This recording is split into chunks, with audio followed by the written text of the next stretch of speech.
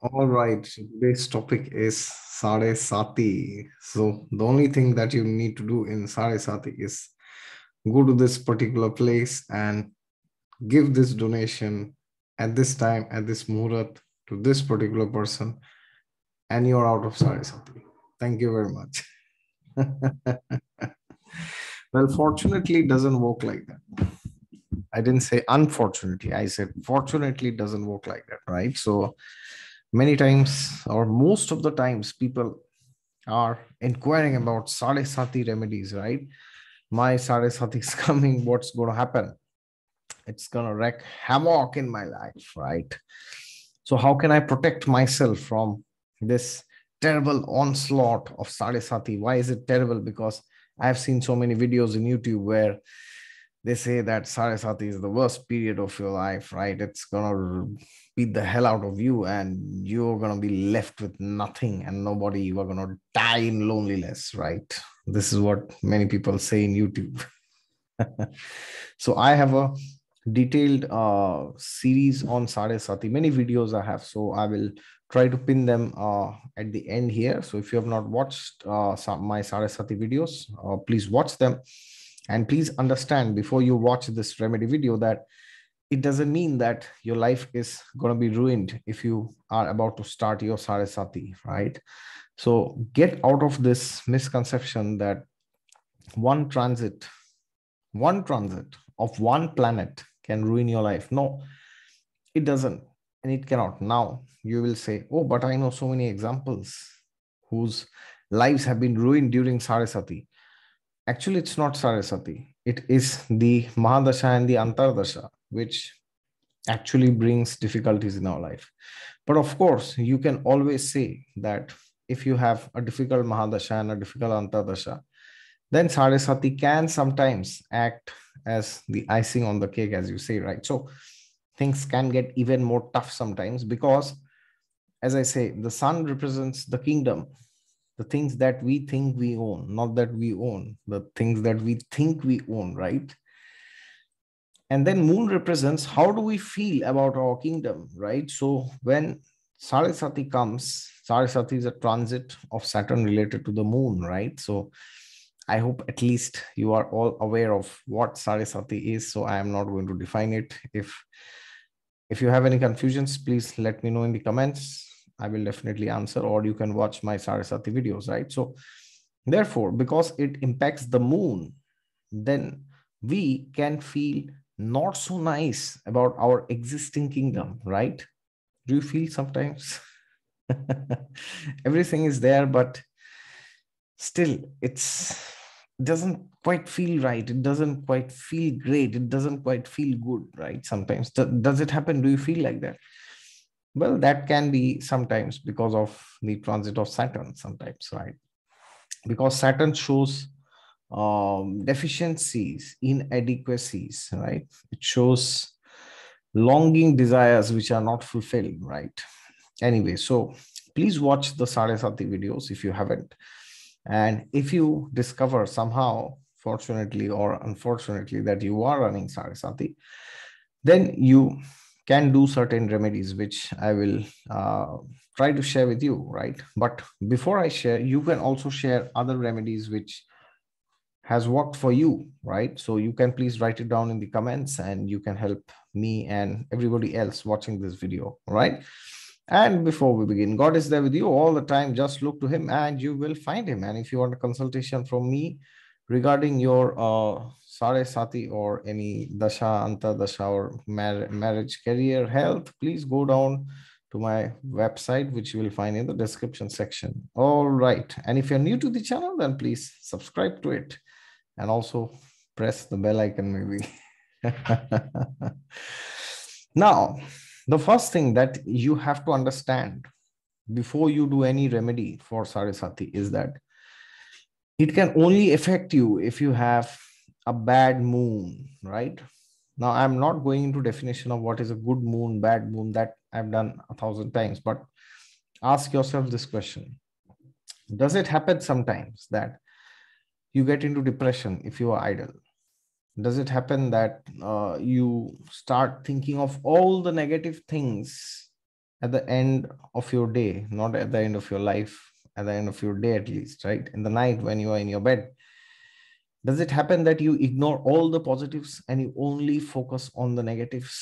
You are not having any gratitude. You are not grateful for the things that you have, but you are ungrateful, or you are angry, or you are frustrated. You are disappointed always with the things that you do not have. So you got to understand that those people who do not have a mature understanding of life, who do not have the wisdom of the scriptures, they are going to be very seriously, very severely affected by Sade Sati. Not because they have a bad horoscope, because their outlook towards life in general is terrible, right?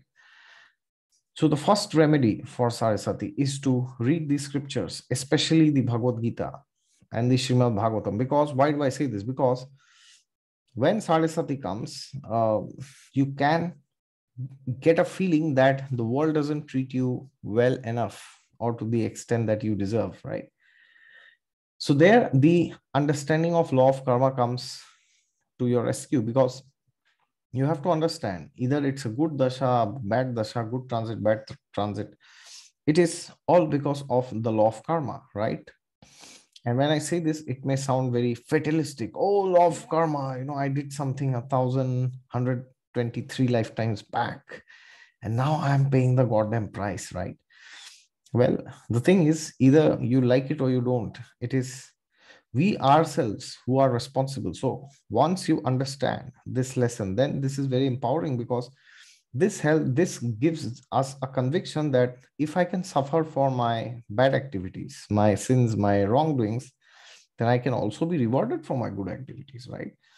So many times people say, law of karma is the biggest injustice, right? Well, actually, they're very foolish who say this, because law of karma is the perfect law of justice made by God himself, right? So therefore, there can be no injustice. So understand that if you are suffering, it is you who have done something in the past with somebody, right? Because of which this suffering is coming. So therefore, stop blaming. Stop doing blame game. Stop saying he did this, she did this, he left me, she left me, he fired me, he insulted me, he lied to me, he did this, she did that, they did this, them, it was them, they, them, he, she. So understand that it is our own responsibility, right? Of course, now you may say, oh, but I was very good, but still this happened, right? It can happen sometimes, because the final verdict of law of karma is that we do our actions, and then in the previous lifetimes, and then we have the karma of this life, which is the kriyamana karma, which we are actively doing, right? So the final result that comes is it's a mixture of all this, our pravritti, which is our inclinations and our past life karma and the actions in this life, and of course how we use our free will, right? But at the end, you have to understand it is all by because of me. So this is the most empowering remedy. You have to understand that it is my responsibility. I have put myself in this mess, and therefore it is my responsibility to bring myself out of this mess. Of course, you can take help of others, you can take guidance, you can take advice, you can go to gurus, astrologers, counselors, tantrics, experts, all number of people.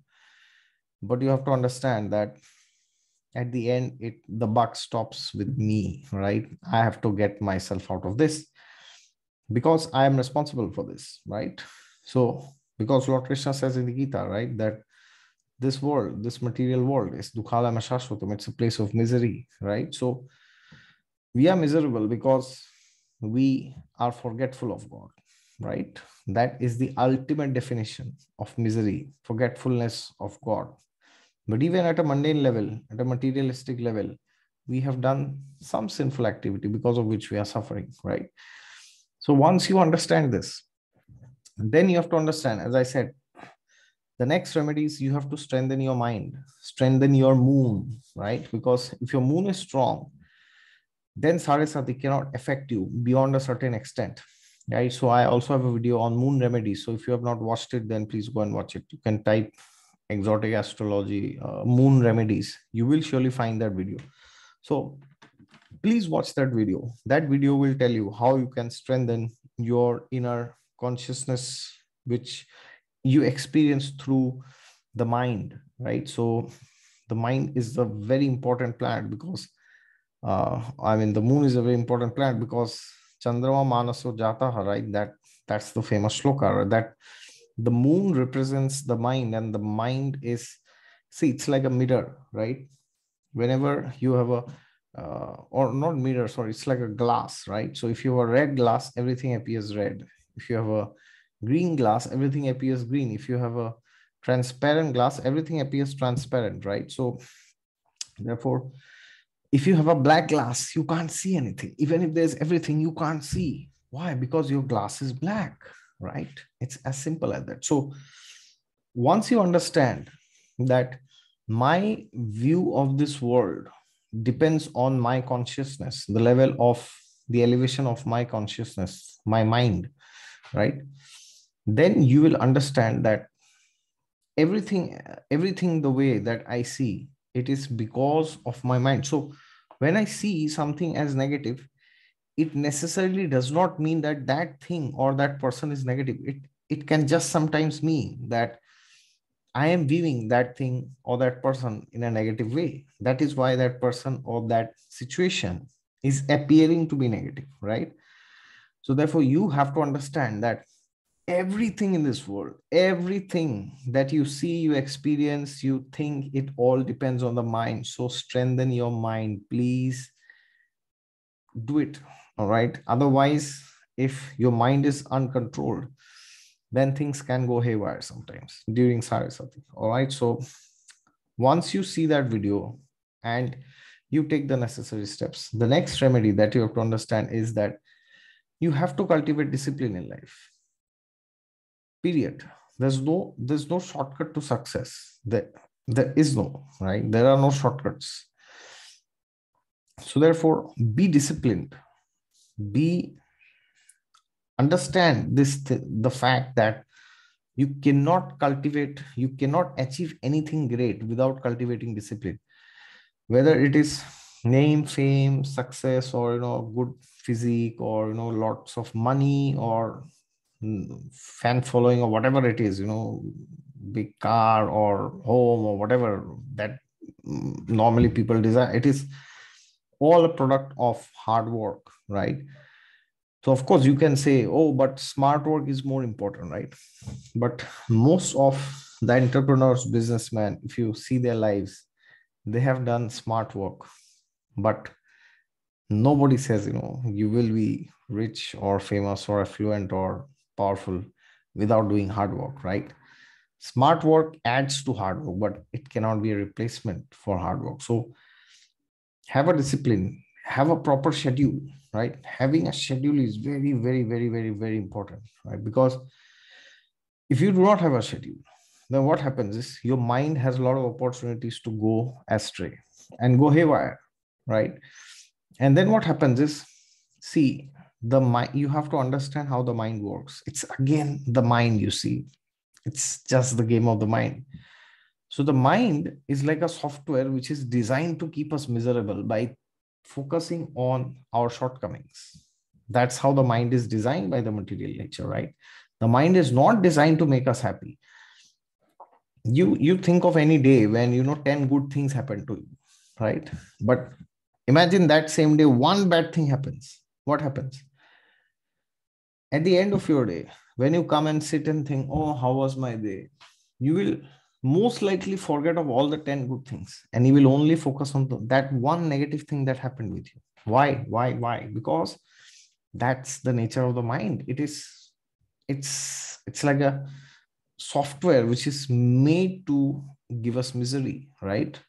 Or rather, it's a software which is made to experience the material world, which is inherently miserable, because we as spirit souls, we are jivatma, right? We are not this body, we are spirit souls. So it's like an incompatible situation of ourselves and the material world, right? So the mind is it's like a default situation that the soul has this mind, and that's how he perceives this world. And this world is full of this world is full of deficiencies. You will always see there's some deficiency or the other anywhere and everywhere with anybody, right? So therefore, you have to administer the mind and you have to have discipline, because if you do not have discipline, it is easier for your mind to torment you more, right? Because you keep thinking of all the best case scenarios, right? Even thinking of the best case scenarios, forget the worst case scenarios. Even thinking of the best case scenarios can put you in misery. Why? Because you will overestimate yourself. You will underestimate your enemies or your troubles, your difficulties, and you will overestimate, right? So, as much as being pessimistic is a problem, so can be being optimistic sometimes, or rather over optimistic, right? So that's a very delicate balance that you need to maintain in life, right? You need to be optimistic about life in general, but you need to be very realistic. Do not underestimate the power of the material world to give you suffering or to give you roadblocks. Do not underestimate that. All right.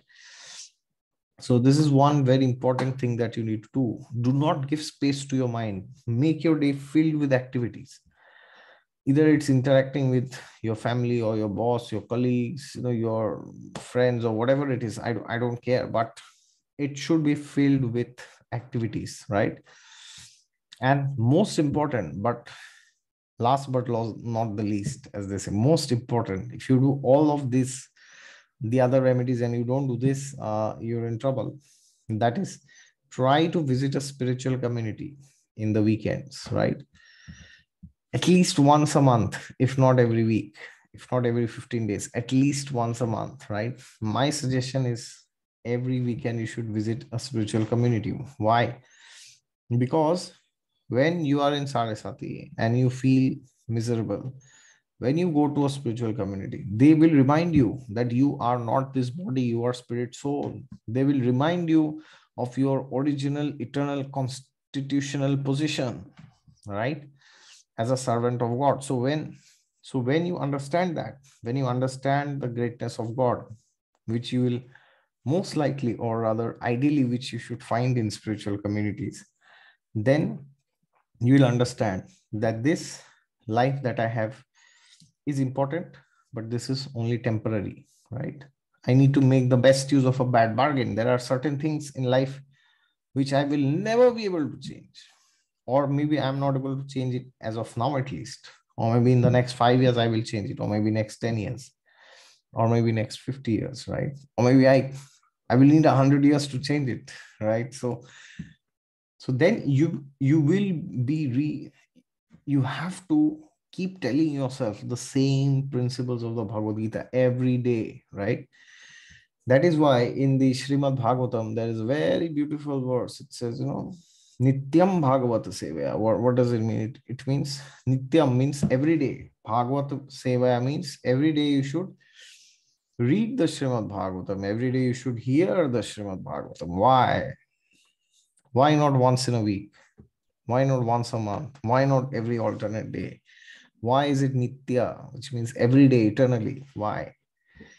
Because our conditioning above this material world is so deep and so deaded, it's so dark and so heavy that if we do not do it every day, we are going to miss it. You will not understand how it happens, but if you do not do it every day, you are going to forget it, right? So therefore, read the Bhagavad Gita, the Srimad Bhagavatam, read the divine texts like the Ramayana, the Mahabharata, right? At least these four, at least. You may not read the Vedas, Upanishads, Puranas, 18 Puranas, all the 108 Upanishads, 4 Vedas. I know it's not possible to read all of them. Even I am not read. Okay, but at least these four, we must read. That's like non-negotiable, right? And when you go to a spiritual community, try to take inspiration from those who are senior to you, right? Senior doesn't mean they've come before you to spirituality, but that's one definition. But the other definition could be somebody who is senior to you in age, or somebody who has a post and position, or somebody who is more experienced than you, who is more knowledgeable, one who is more aware of the scriptural truths, right? So any person within the spiritual community can be a potential senior, because you do not know what somebody has done in their past life or in their past lifetimes, right? You may see, oh, I am 40 years old, and this person is 20 years old, so I am more experienced than him, right? But maybe in past lifetime, in the recent past lifetime or some other lifetimes, that person might have done so many spiritual practices, much more than you, right? So my Shiksha Guru used to say, whenever you go to a spiritual community, you should assume that everybody is your senior, everybody is better than you, everybody is more knowledgeable than you, everybody is superior to you, everybody is capable to enlighten you. Only then you can receive enlightenment. As Lord Krishna says in the Gita, Tadvidhi pranipatena pariprasnena sevaya. Yes, upadekchanti te jnanam jnaninas tattvadarshina. So I will end with this verse, and I would love to know from you in the comments, what does this verse means? All right. Thank you very much for your patience. And if you are new, then please subscribe to the channel. And if you have not watched the Sade Sati videos, I will put it somewhere here, there. I hope you find them. All right. And if you want a consultation, please go to my website down in the description section. God is there with you all the time. Just look to him and you'll hopefully find him. No, you will surely find him right in your heart. All right. Thank you.